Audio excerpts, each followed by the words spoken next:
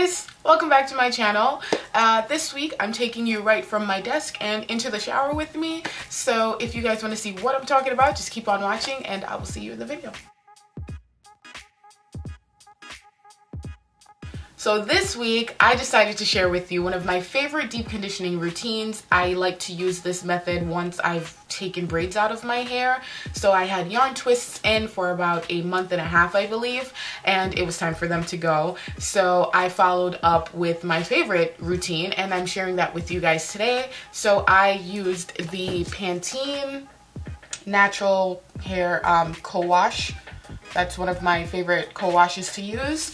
I followed up with the Deep Treatment Mask by Shea Moisture, the raw shea butter deep treatment mask, and then I styled with the Cantu leave-in conditioning cream. So this is what I have in my hair right now as a styler.